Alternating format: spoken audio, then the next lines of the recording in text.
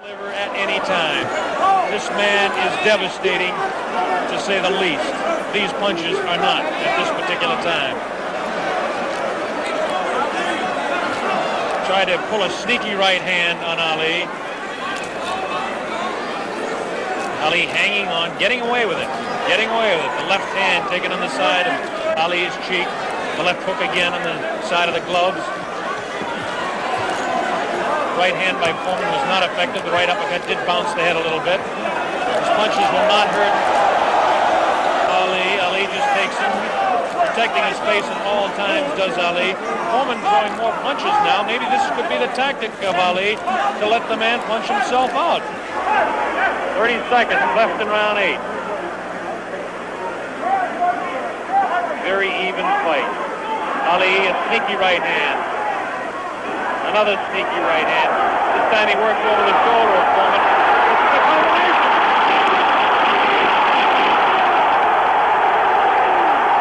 Three, four, five, six. Foreman gets up to the knee. 8. That's it.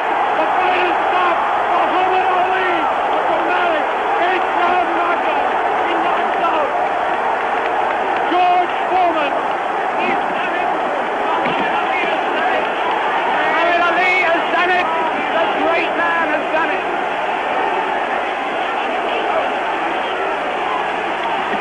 It's Dave Johar once again for Punch Out Boxing. Pleased to be joined with my crossover co-host from iBoxing Club, Mr. Neutral. And we're here today to talk about the 50th anniversary of what is considered to be one of the most quintessential fights in boxing history, the Rumble in the Jungle.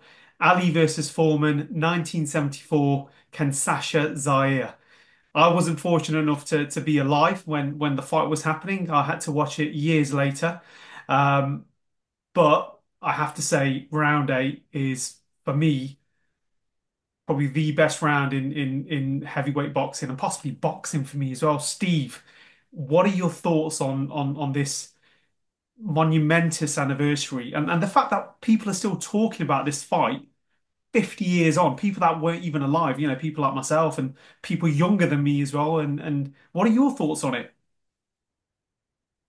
Well, Dev, I was, just a wee boy in 1974, 6 years of age. I didn't actually get to see the fight till 4 years later, at the age of 10. And that was the day, as you say, round 8.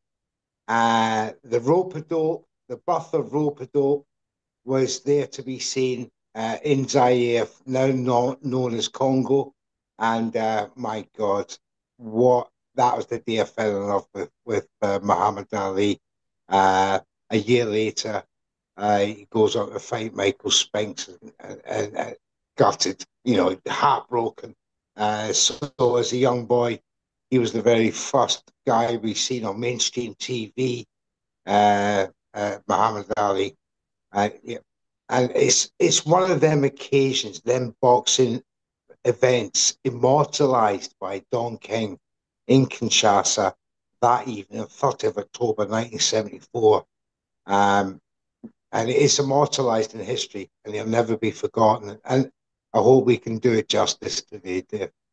Oh, 100%. I mean, just some facts about the fight for people that don't know. I'm sure boxing enthusiasts and fans worldwide know that the fight was originally scheduled for September of that year. And what's really interesting as well is when we talk about people in late sparring, I mean, George Foreman, the reason it was postponed until October was George Foreman suffered a cut during the last few spars of the event. And it just goes to show as well how big this event was because it wasn't a case of, right, we're going to push this on to 1975. Yeah. Waited just a month, It, and that was announced in a press conference. That's quite interesting, isn't it? it was a very unique situation. Had it been today, it would have been called off. But for a number of factors, it wasn't. George and Ali both had been out there for quite a while before the September date, in fact. So George had to be persuaded to stay another month. Uh, but notwithstanding the fact that he had 11 stitches in his eye, from that elbow from his sparring partner, and fought Ali 5 weeks later. So you know it's testament to the willpower to make the fight happen, and to want to face Ali, who of course, uh, you know, both guys for me share the same thing. Two careers, in fact. Ali was disrupted with his incarceration, and Foreman had a 10-year hiatus before coming back in 1987, I believe it was. Yes, against Steve Zuski. So these guys share that same sort of enigmatic attraction towards each other, has immortalized this fight in history, never to be forgotten, amongst many, many others. But you know, it was at that time when all the big fights happened overseas. You know, the Thriller Yeah. in Manila. You know, Ali had fought. Where was it? I can't remember now. But it was outside.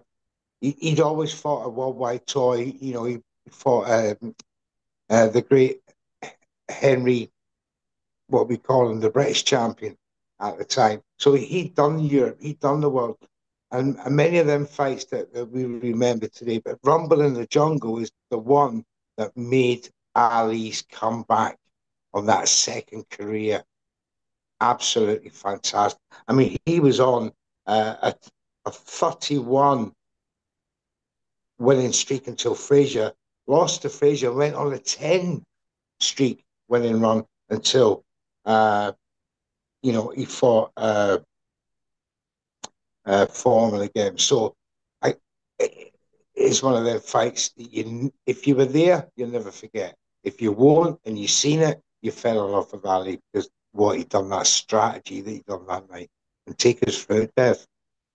Yeah, I mean, when we look at formidable monsters, it's people sometimes remember George Foreman now. You know, George Foreman, the God-fearing George Foreman, the George Foreman that sold the grills, the George Foreman that came back, George Foreman 2.0 when he beat Michael Moorer, that George Foreman. But it's hard to forget, sorry, that George Foreman was a 40 and 0 knockout machine monster when he came face to face with Muhammad Ali. And Muhammad Ali, it was a case of, look, everyone's seen the clip. It's been going around, it's been doing the rounds today, which is Ali almost saying to his team, guys, have my back. Look, I'm Yeah, going against a monster, believe in me, sort of thing. And that clip, it sends goosebumps up your arms and everything because and on your neck. Because George Foreman was a 40 and 0 wrecking machine when he fought Ali. Under no impression was Muhammad Ali the favorite in this fight. He was, for want of a better word, the underdog, the person who people are writing him off. There was only I read that Angelo Dundee only predicted a knockout for Muhammad Ali. He said, "Look, it'll be late. It'll be rounds 9, 10, or 11."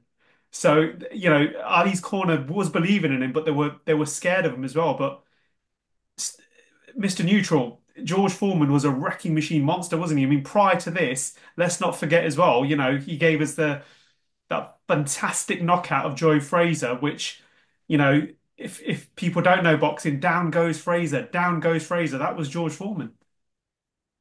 absolutely. Not only George Foreman, he knocked out Ken Norton in 2 rounds. As you said, David, he was an absolute wrecking machine. Uh, Nobody had, as you quite rightly said, nobody had 24-year-old George Foreman, undisputed champion, WBA, WBC, and lineal, to lose against Ali in Rumble in the Jungle, 32 years of age. Although he come back uh, to a ten streak winning run, this was by no means an Ali win before the bell.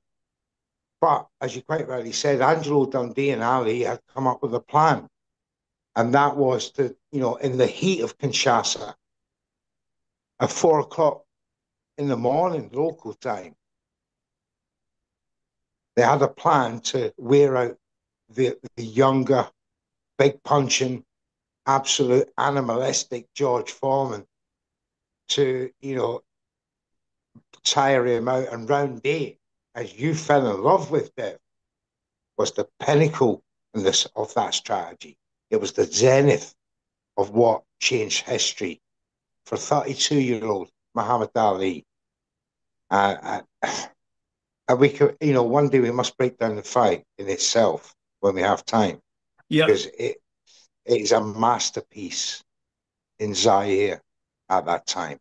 Was the takedown of that 24-year-old 230-pound monster that was George Foreman. So uh, such a tremendous legacy that has been left after this fight for both guys. Because George Foreman then went on to a 5 winning run until the great Jimmy Young, who had beaten Ken Norton and Joe Frazier. He then went on a 23-run streak until Holyfield in 1988, 89. So, including the likes of Quasi, Buck Cooper, Jerry Cooney, all these were great boxers of the time. And the legacy that both guys had just left from Rumble in the Jungle is something to behold. And of course, Ali became two-time world champion, undisputed. Yeah, I mean, in regards to the legacy of what's left of this fight, if I'm sure people have seen it, but if they haven't, some of the younger viewers, when we were kings, a fantastic documentary about not just the fight, but the whole experience. Don King, James Brown doing the concert, this whole build-up of events. Yeah. It's it's monumentous. It's one of those It, events where you look now and you think, politically it was charged with Mambusu and I read somewhere now and that basically all media were warned before the fight that if they fabricated, printed, sold, circulated, or distributed any of the publicity materials for the fight, they could be imprisoned for up to a year, Mr. up Newton, to a year. for a year, Yeah. which is, It's talk about accreditation. 700 Yeah. 754 press passes were granted for that fight. It's unprecedented level of interest worldwide. 50 million viewers worldwide. It still holds the record to this day, the most televised boxing event in history. Whether you can regard it as a terrestrial fight or PPV, 50 million global. Such was that. And Don King didn't have the money for the bus beforehand. He No. had to have it guaranteed by, businessmen around the world, US. The great British actor David Hemmings formed a production company and also donated to the process of this fight. So, it was a vision by Don King to take these guys to Africa. He saw the vision, he saw the interest. There was a very funny story, actually, Dev, of a radio station in Kinshasa who got a stand-in double of Muhammad Ali to come on, do the voice, and say there was an exhibition fight coming up. And 10,000 people were ringing in saying, I want to see I want to see. And that was the precursor to this, Don King making this fight. And so the vision, but there's many, many, many talking points about how this fight was made, who was backing it, the judging, and also the result afterwards. There was issues about the ring, the ropes. So it's a fantastic story. We haven't got enough time to go through it, but it's something that all boxing fans around the world, if you're interested about Rumble in the Jungle, just go and research the full story. And of course, watch the material that you have in front of you there, Dev, because it is a must see. It is a must see. And it's one of those fights that we're still talking about the legacy of this fight 50 years later. Last year, myself and Ra from Punch Out Boxing, we were we were invited to the world premiere of the Rumble in the Jungle, the theatre production over in Canary Wharf, in Canada Water. And it was such an amazing event, trying to recreate that. You had a fake David Frost. When I say fake, I mean, someone playing Sir David Frost, Muhammad Ali, George Foreman, everybody, the Who's Who. There was a few songs on there by James Brown, an impersonator, but it was absolutely amazing. And it's great that this fight is still talked about today, Mr. Neutral, and 100% in the upcoming weeks we'll do a breakdown of our most cherished fighting moments. But for me, round eight, again, I've said it before, but that has to be the most remembered round of boxing for me. I mean, years later, we've had so many great rounds as well in all of boxing. Maidana Khan, for example, that's just come to my mind now. Round number 10. Um, Mike Tyson knocking out Burbrick as well in the fashion that he did to become undisputed heavyweight champion of the world's youngest undisputed heavyweight champion at 21 years old. But for me, round eight of Foreman, Ali versus Foreman, Ken Sasha Zaya, that has to be the best round of boxing. And if you do get a chance as well, guys, there is a great book here as well. It's a graphic novel, Muhammad Ali Kinshasa, 1974. It's a great graphic novel. And if you are interested, definitely have a read of this as well. But the fact that I'm bringing out paraphernalia, media and stuff, years later, you wouldn't get this over any other fight, would you, Mr. Neutral? Exactly, exactly. And the story of the fight is the most intriguing thing of all of this. You could have your backstory, you had your build up, your delays. Artists were kept there for James Brown was kept A-star status and for another month, as all with the support acts, for the concert that they had. There was accompanying the fight. But going back to the fight itself, Ali was saying before the fight that he was going to be dancing around George Foreman. As you quite rightly said, that great scene where they come out of the dressing room and Ali's turning around and saying, "What's the matter with you all?" Yeah. Anybody think you were fighting? I'm the one fighting here. All that added to that tense build up, the whole story behind it, and that was just the epitome of just how seriously Angelo Dundee took this fight, because he said there's only one way, and that was to wear down George, the younger, bigger guy, and to Ali was to take, and Ali took that rope-a-dope style, if you like, from the great Jersey Joe Walcott, Yeah. being the older guy that he would fight. He would just tuck up on the ropes and let these young guys wail on him, taking most of the punches on the gloves or the elbows, and it worked for him. And Ali actually paid tribute to Jersey Joe Walcott for that. But then obviously it was renamed Ropedo for the way he done. It was, but what he'd done from round one, he said afterwards, many years later, that he had to go to plan B because dancing around George Foreman it was wearing him out more than actually fighting. So he decided to adopt the rope a dope and jab off that, off the clenching, etc.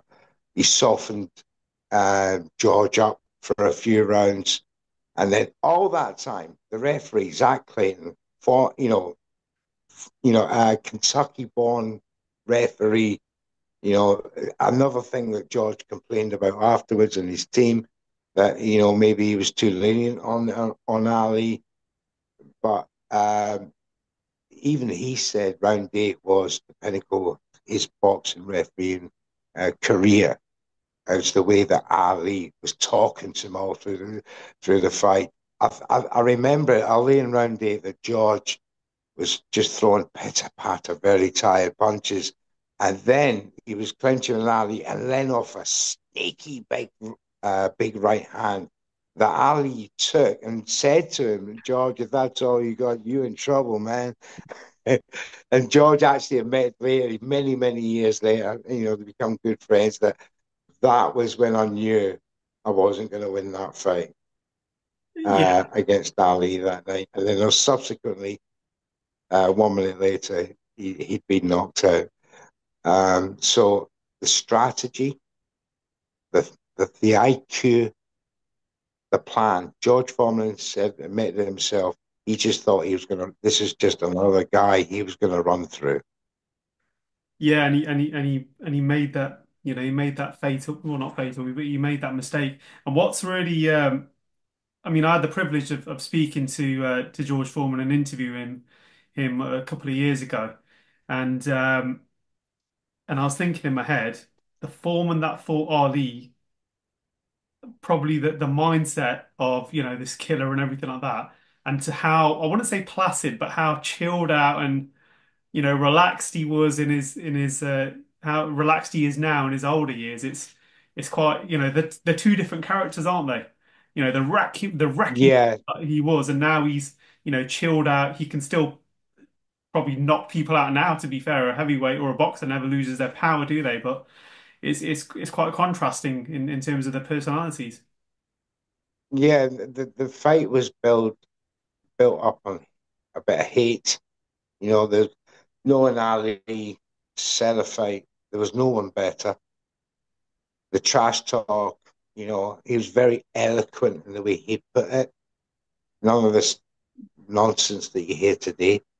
Um, but he affected people. He affected like Joe Frazier, and that was the way he dealt with his opponents. He get in the head mentally first, and then wear them down, talking to them during the fight. He was the master at it. But what George took away from Ali was acceptance. He'd Yeah. gone through the grieving stage of losing that fight.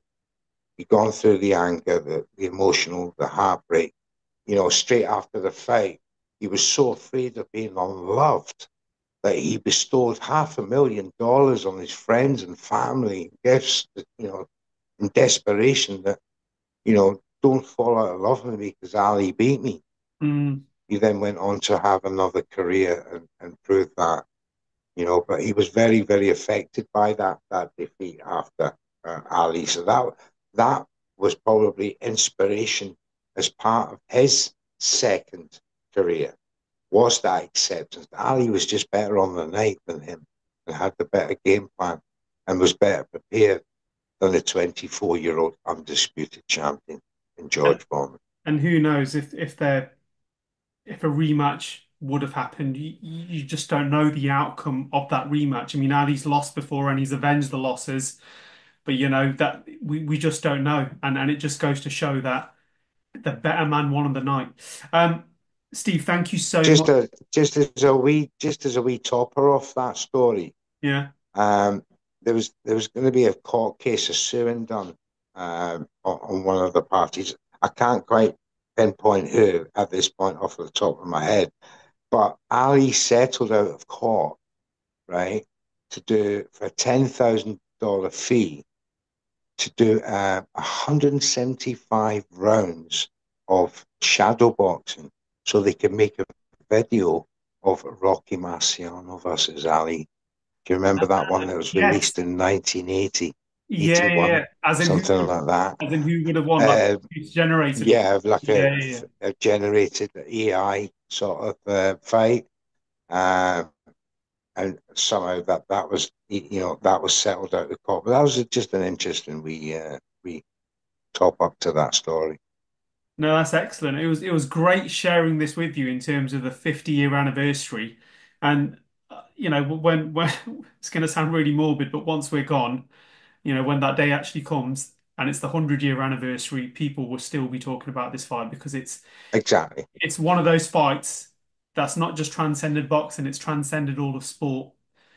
Books have been written about this fight, graphic novels, movies, songs, articles, and it's still going on. Yeah, Mr. Neutral, just give a shout out to where people can follow you and your iBoxing family. of course.